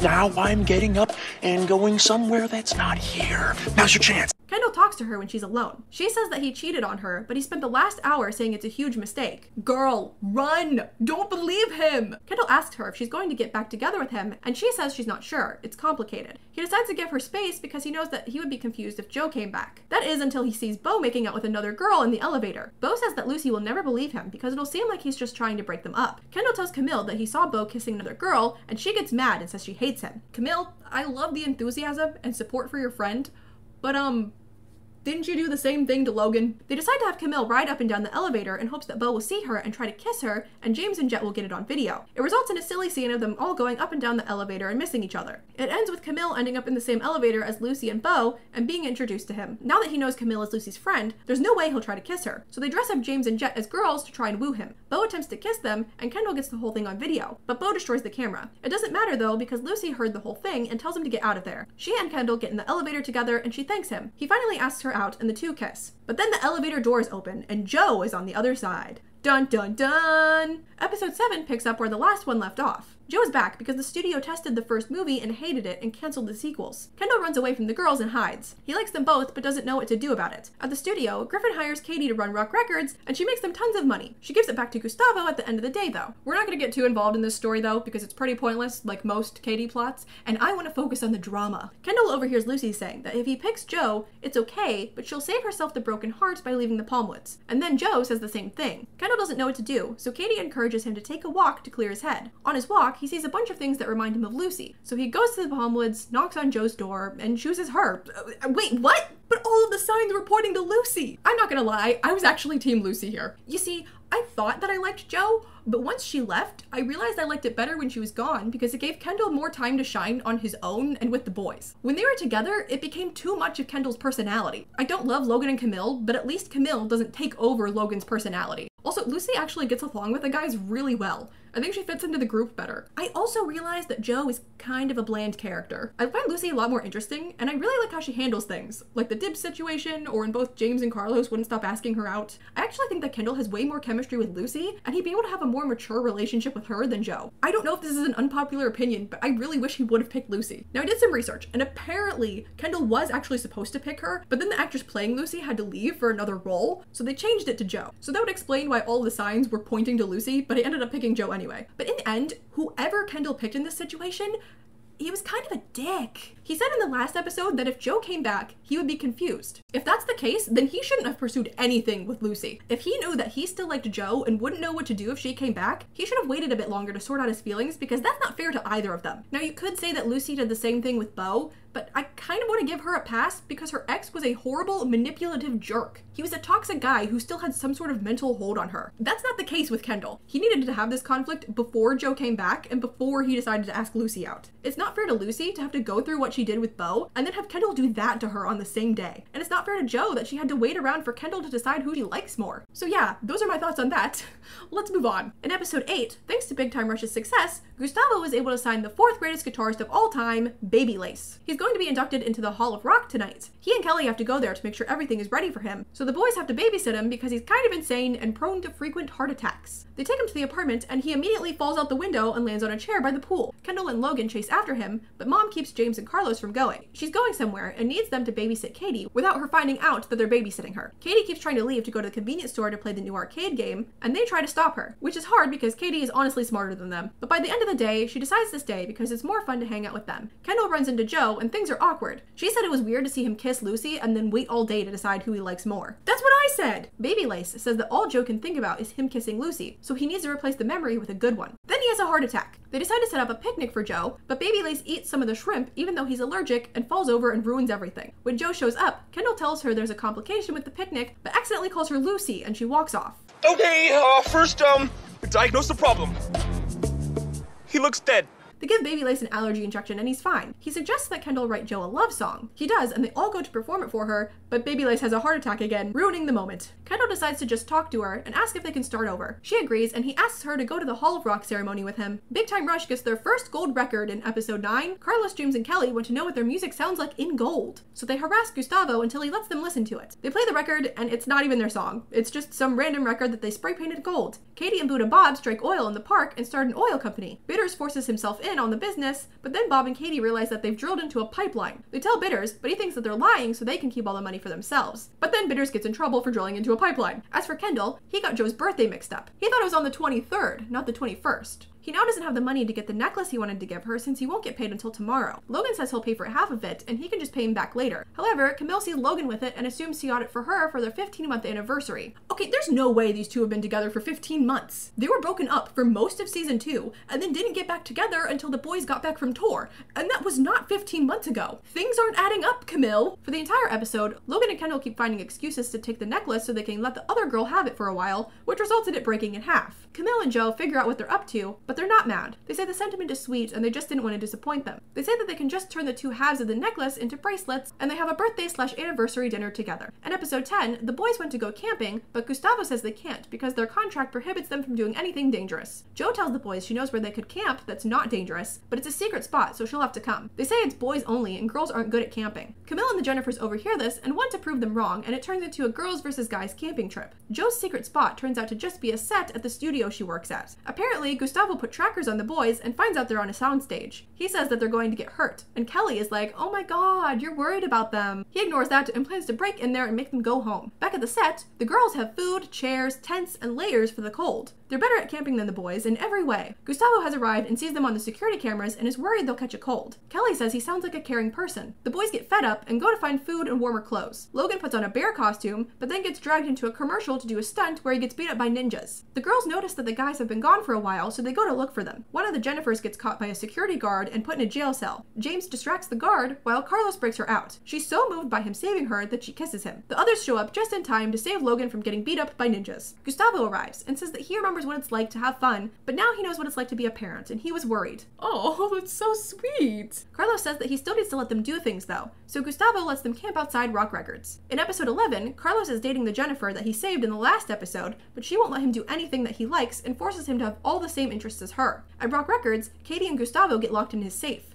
The password is something he loves, but he can't think of anything. Eventually, the walls start to close in on them. They think they're going to die, and Gustavo tells Katie that she and the boys are his family. Suddenly, the door to the safe opens because that was his password, the something he loves. Another cute Gustavo moment. Logan and James are running a dog adoption. Not all of them get homes though, meaning they'll have to be put down. They take them all to the Palm Woods, but Bitter says that pets aren't allowed unless they're stars. They put all the dogs in a Big Time Rush music video, making them stars, and then they find them all homes. Kendall and Jo decide to show Carlos what a healthy relationship is like. They do activities that the others Chandler likes, and Carlos is like, oh my god, Joe does things that Kendall likes to do. Jennifer waves her finger in his face, and he goes back to listening to her. Kendall thinks that Jennifer is a witch and putting a spell on Carlos. They later discover that every time she waves her finger, she kisses him, causing Carlos to not think straight. The kiss is the spell, and they have to break it. Mom shows up, and she can't feel her lips thanks to the medical cream she got from the dentist. They take it and give some to Carlos, telling him it's chapstick. He can't feel his lips anymore, making Jennifer's kiss ineffective. He breaks up with her by eating a corn dog. Episode 12 is the last episode of the season, and it's just a blooper episode, so there isn't anything to say about it. Season 3 is complete. It was a lot shorter than the other two, but I think I enjoyed it the most so far. They finally feel like a famous boy band, and they're doing a great job of working it into the plots of the episodes. And as annoyed as I am with Kendall for the Lucy-Joe drama, and as much as I wish he picked Lucy, I must admit,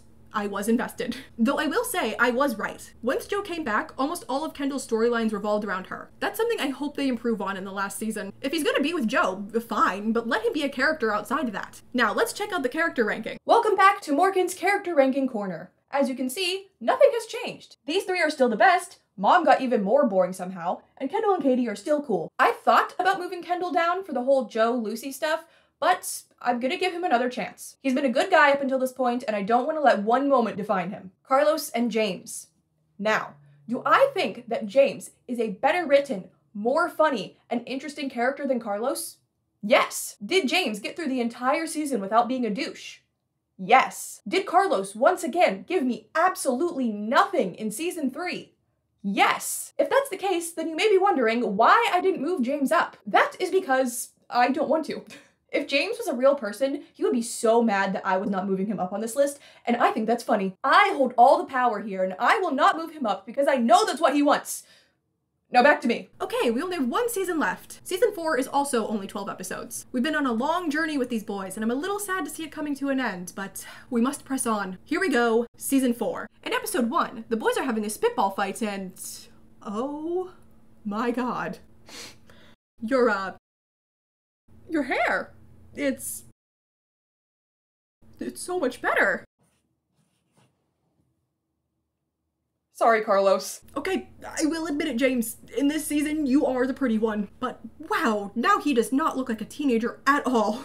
That is a full-grown man. If I'm doing my math right, which I might not be, I suck at math. I think James was actually 23 here, give or take a year. And if that's the case, no wonder people think that I'm 14. If that's what James looks like at 23, and this is what I look like at 24, I'm a baby. Anyway, Logan says that this year is going to be great. They're recording their 3rd album, they're about to announce their summer tour, and he has cooler hair. Yeah, but Logan, did you see James's hair? Uh-oh, One Direction and a bunch of other British boy bands are doing the same thing. It's a British invasion that'll leave BTR in the dust, according to some guy on TV. Griffin thinks they should surrender. Boy bands are over, and the studio will now be used to find the next wave of music. Remember when Kelly made Griffin promise that he'd never do anything like this to Big Time Rush again? James and Logan suggest that Gustavo is spread too thin and that they should find a new manager. This understandably upsets Gustavo and he quits. Now they all have to find a new manager. Kendall and Carlos like one, while James and Logan like the other. They end up arguing and signing with different managers who sign them up for different gigs. Back at the Palmwoods, it's the day a new wave of people will be moving in, and Katie is hoping to meet her new BFF who she can talk about boys with. Buddha Bob says she can talk about boys with him. She says no he can't, and that hurts his feelings. A bunch of businessmen move in because Bitters is turning the place into a business residence. Katie and Bob drive them off by killing the free Wi-Fi. Now Katie's new BFF can move in, but this time a bunch of boys show up. Katie talks about them with Bob, and she apologizes for saying he couldn't talk about boys earlier. As for Big Time Rush, they end up sabotaging each other's gigs by shooting spitballs. The managers get fed up and tell them that their careers are over. The boys come back together and fire them, with spitballs. Gustavo and Kelly show up, and they ask him to be their manager again. He agrees, but they all still don't know what to do about the British invasion. Mom tells them to dance and sing like no one is watching, and Gustavo should write songs because that's what he loves doing. They need to not worry about sales and have fun. She says that she'll handle Griffin. She threatens him, and he welcomes the boys back. They sing a song where they dress up in the style of different boy bands through the years. The episode ends with them all sitting around the pool with Katie and talking about boys with her, which is pretty cute. In episode 2, Gustavo tells the boys it's important that they don't get in a scandal, but then Lucy's first album comes out and she wrote a song about how Kendall dumped her for Joe and is a jerk. Gustavo and Kelly try to talk to the news and say that the song isn't about him. Carlos wants to be off of an old lady, The reporters see it, record it, and now the news says he slapped a granny. To get some good publicity, they try to get footage of Logan helping an old lady pick up her purse, but she almost falls over, which makes it look like he's stealing it, and now it's all over the news. Luckily, they find security footage which shows what really happened, and their names are cleared. Kendall and Joe go to talk to Lucy and ask if she's going to reveal that her song is about him, and she says that she won't. But before they leave, Kendall says that the song isn't really accurate because they weren't actually dating. This obviously upsets Lucy, and she says that now she's going to reveal that the song is about him at her press conference. Yet another dick move, Kendall. You asked her out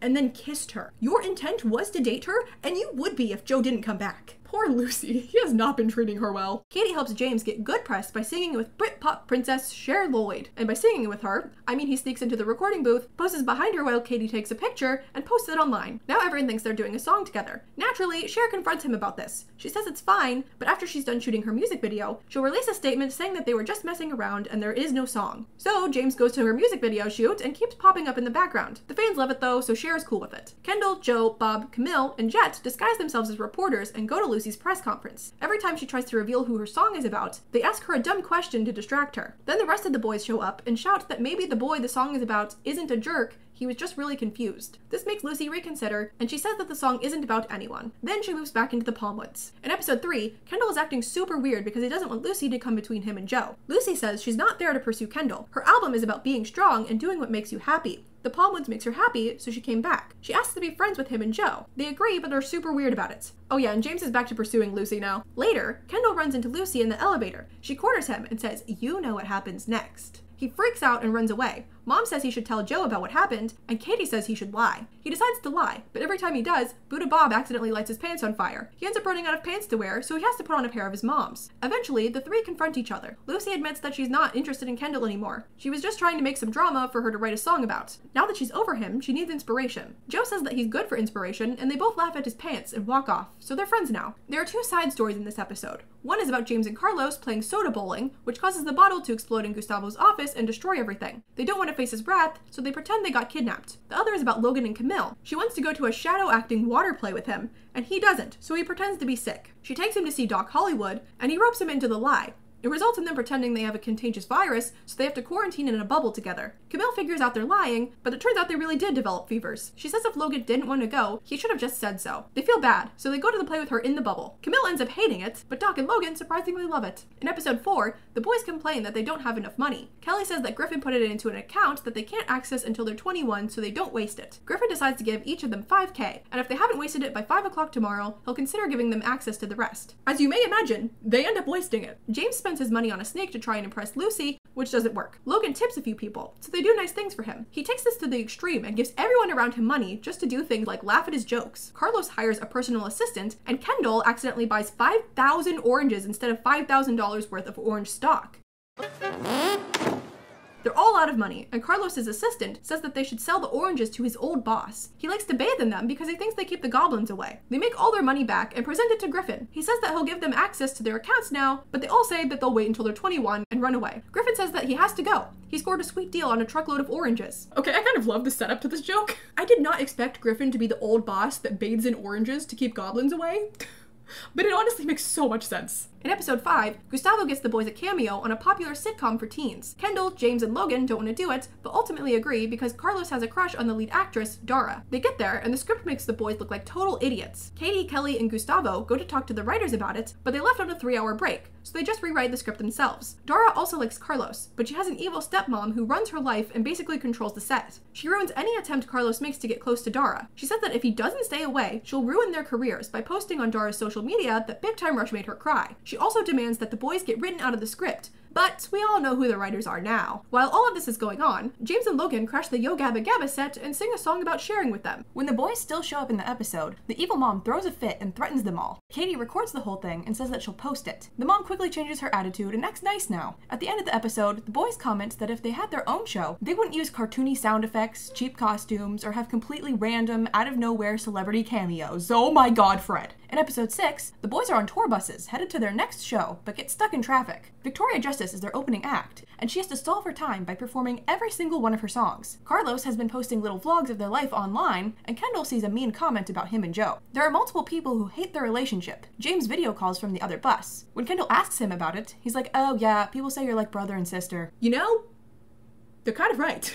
It turns out that everyone except Kendall knew that they have haters, and they didn't tell him because they knew he'd get upset. He starts replying to all the haters, saying they're wrong, but he just gets more hate comments back. The others tell him that he needs to ignore those comments. The haters don't bother them because of all their fans who say nice things about them, and they show Kendall. They decide to film a fun little music video for their fans, and the traffic finally lets up. They make it to the concert just as Victoria has exhausted the last of her songs. In episode 7, it's been a year since the last prank war. There's really not much to say about this one. It's just a repeat of the last prank episode, except this time the adults join in and Mom wins. There's really only one important thing that happens. Lucy is about to get hit with a confetti gun, and James jumps in front of her to save her. He says that he can't let anything hurt her, and she's really touched by that. They almost kiss, but then she gets hit with confetti. In episode 8, the boys see a motorcycle for sale and want to buy it, but Mom says absolutely not. They all walk off except for James. Lucy sees him standing by it and assumes it's his, and she's super into it, so James buys the bike. Lucy agrees to go on a date and bike ride with him later that night. Katie finds out and says that Mom is going to kill him, but he gets her to help him learn how to ride anyway. It doesn't go well though, and he keeps falling off of it. That night, when Lucy shows up for the date, James accidentally rides the bike through the wall. Lucy says the date is off and runs away, and Mom is definitely going to kill James. Meanwhile, Jo needs to learn how to drive stick shift for her new role and asks Kendall to teach her. He says no, because every time they try to help each other with something, they end up arguing. She ends up convincing him though, and yep, they argue a lot. They start to wonder if maybe they should break up when the car starts rolling backwards. Kendall yells to pull the brake up.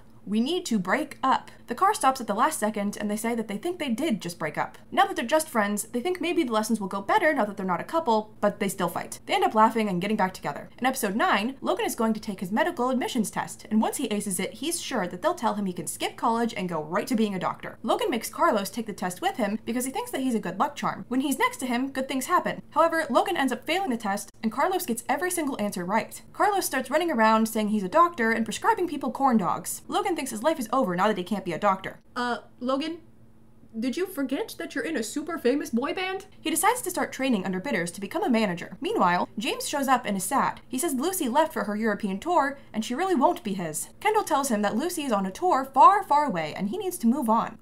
Kendall, Jo went far, far away, and you didn't move on. Also, Big Time Rush has gone on multiple tours at this point, and both you and Logan have maintained relationships during that. Anyway, this somehow results in James making him take Pop Tiger friendship quizzes, and he gets all the answers wrong. James gets more depressed and quote-unquote breaks up with Kendall. He's eventually able to cheer him up though and encourages him to go down to the pool and flirt with other girls. Carlos admits to Logan that he just guessed on the test. Then Logan saves bidders from choking on a corn dog, and he tells him that he shouldn't be a manager, he needs to try being a doctor again. Oh, also, Griffin basically turns into Jigsaw in this episode and locks Kelly, Gustavo, and Katie in the studio until they test all of his new products. In episode 10, 2 big companies have approached Big Time Rush with huge deals. One is a cartoon, and the other is a video game. The video game would require physically demanding motion capture, canceling a concert in Hawaii, and they'd have to wear these green suits. They choose the cartoon. The creator of Fairly OddParents, Butch Hartman, arrives at the studio. He wants to make a cartoon where they sing and fight crime with magical shoes. They hate this idea and decide to go with the video game instead. They have to wear the green suits, and the room they're in is super cold to keep the equipment from overheating. They go outside to warm up, but the door locks behind them. They don't want to be seen in such ridiculous outfits, so they run and hide in a dumpster. When they come back out, there's no one around. They see on the news that everyone thought that they were aliens and federal authorities were called in to capture them. They eventually escape the agents and decide to do the cartoon again. They suggest new ideas to Butch, and we actually get to see the cartoon, which is about them being captured by aliens and escaping. Also, the side plot in this one is about Bob getting hit on the head, and now he acts like Cosmo from Fairly OddParents, and he has his voice too. It's weird. In episode 11, Big Time Rush has just released their 3rd album. Griffin says that in every boy band, after the 3rd album, one of the members breaks off and becomes successful doing something else. He basically tells them that Big Time Rush is over and they all need to try and break out. Remember when Kelly made Griffin promise to never do something like this to Big Time Rush again? James starts working on a solo album, Logan decides to become a game show host, and Carlos tries to become a Broadway star. Kendall doesn't want this and talks to Gustavo about it, but he says that he can't do anything about it because what Griffin says goes. Kendall says that maybe Griffin is just a big turd. Thank you, Kendall. I think the same thing. Gustavo gives him 2 hours to get the band back together. He talks to all of them, and they admit that they don't want to break out either. They were just scared the others would leave them behind. Now their only issue is Griffin. Throughout the entire episode, Katie has been voting for Big Time Rush in the Tween Choice Awards on multiple devices and gets them 5 nominations. This is enough to convince Griffin to let them stay together. We have reached episode 12, which is an hour-long special, not just because it's the last episode of season 4, but it is the last episode of the series. It's the day before the Tween Choice Awards, and Big Time Rush will be performing a song. As they practice, we see a man watching them and laughing evilly. Later, the boys are filming a commercial for Sharky's Mac and Cheese. At the end, they hold up a QR code, and if you put on a special pair of 3D glasses glasses, it'll reveal a secret code for you to get the chance to win a lifetime supply of mac and cheese. Martin Sharkus, owner of Sharky's Cheese, shows up and laughs evilly. He has a plan. During the commercial, he's going to fire a hypno beam that will cause anyone looking at the code with the glasses to crave Sharky's mac and cheese 24/7. The day of the awards, Lucy arrives. James butts into her interview and is like, "Hey, you left without saying goodbye." Meanwhile, Sharkus screens the commercial for Gustavo and Griffin, and they can't stop eating mac and cheese. Mom accidentally washed her and Katie's VIP passes in the dishwasher, so they can't go to the awards. Katie is really upset because she wanted to meet Austin Mahone, so Mom invites all of their friends over for a fun party. Speaking of Austin, he's supposed to present an award with Lucy. James asks if he can present with her instead, and he agrees. While on stage, James confronts her about leaving, and Lucy says that she came back for him, and they kiss. I gotta be honest, I don't really like James and Lucy together. It feels really forced and random, especially after Lucy had zero interest in him for such a long time. It just feels like since their original plan to have her with Kendall didn't work out, they made her get with James. They had almost no development, and it was all shoved into the last few episodes of the series. Geez, there is not a single relationship in this show that I'm impressed by. Logan wants to find the room where they keep all the goop that they drop on people. Goop is basically the show's version of slime from the Teen Choice Awards. They search for it and end up on a weird, empty floor. They open a door and end up in Sharkus's control room. He sends his cheese men after them, and they chase them into the goop room. Then Alexa, the lead actress from Spy Kids, shows up, beats up the cheese men, and teleports away. This episode's kind of weird. The boys run into the Jennifers, who say that they miss Carlos and want him to pick one of them as his girlfriend. Alexa shows up and says that she's liked Carlos since Big Time Rush's debut, and he chooses her. She asks them to help her stop Sharkus. They take the goop from the goop room and head to the control room and douse him and the hypno laser in goop, ruining his plans. That was an odd sentence. The boys win the award for Best Song, and they perform.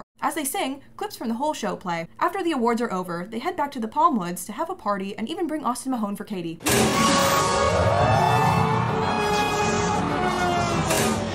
Oh, it's just Gustavo. Just Gustavo? Have you forgotten? I'm amazing. That is right, and you own this show. The episode ends with them dancing to the theme song. The end. That is the entirety of Big Time Rush. Now, before I give my final thoughts, let's do the character ranking. Hello, and welcome to the final installment of Morgan's Character Ranking Corner. It hasn't changed since I moved James up. I'm sorry, Carlos, but you really never did give me anything. You had your standout moment in season 2, and that was it. It's not your fault. I don't know why they didn't give you better storylines. Gustavo is still the best character. I love him, he's hilarious, and I really, really like his relationship with the boys. It's so sweet, and I wish that they showed them reciprocating that towards him more. Kelly is still the MVP, and Logan is still my favorite member of the band. Not gonna lie, ever since Kendall got back with Joe, he's had some annoying moments. Enough that I thought about moving him down on the list. I didn't, but I thought about it. They did get better about the pointless Katie plotlines as the show went on, and they incorporated her more, but there were still a lot of stories she had that went nowhere. I've actually quite liked James the last 2 seasons, and not just because I have a crush on him now that he changed his hair. I just thought he had a lot of funny moments and actually became a better person. Honestly, I'd say that he's actually tied with Katie, but that would ruin my nice list that I have here labeled 1 through 8. So just know that, like, really, these two are kind of on the same level, but I'm not gonna, like, fix that because it wouldn't look right, okay? It would ruin my list. And lastly, Mom.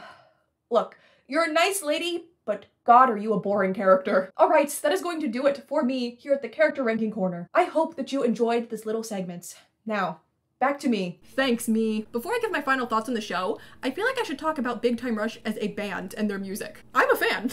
There weren't a ton of songs in season 1 that I liked, but I feel like as the seasons went on, the music just kept getting better. Boyfriend is still my favorite, but they have a lot of bangers. I've also watched some of their recent live performances and interviews, and they all seem like really cool, sweet guys. I know I threw a lot of insults at James in this video, but that is all directed at James the character, not James the real life person. But yeah, if they keep touring and they come anywhere near me, I would totally be down to see them. Now, season 4.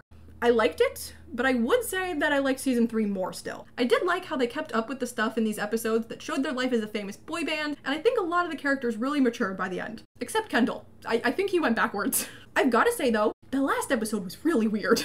It ended on a nice note with the performance and the party at the Palmwoods, but the whole evil mac and cheese CEO plotline, it was certainly a choice. I feel like they deserved a better final episode than that. But now we are at the end. We have gone through every episode of Big Time Rush, and I don't know what to say. The first half of the series was a bit tough because I was expecting a show about a famous boy band, and instead I got 4 dudes messing around the palm woods. But it picked up and eventually gave me what I wanted. There were some actually really funny lines, sweet relationships between characters, and Gustavo. Gustavo is an icon. Overall, I'd say that I had a fun time with Big Time Rush, and I could see why it was one of the biggest shows on Nickelodeon at the time. And yeah, I think that's going to do it for me today, guys. This is definitely the longest video I've ever done, and I hope that you enjoyed it. If you'd like me to do a video like this on another show, definitely let me know in the comments and leave suggestions. Just don't expect it for a few weeks. This video took a very long time to make. But of course, I will have plenty of other videos for you on the channel in the meantime. If you did enjoy this video, please give it a like and subscribe to the channel to see more content from me. And with that, I'm gonna go ahead and go. Thank you guys so much for watching, and I will see you in my next video. Bye! Oh, shoot. My tape! My tape! I was all jacked up.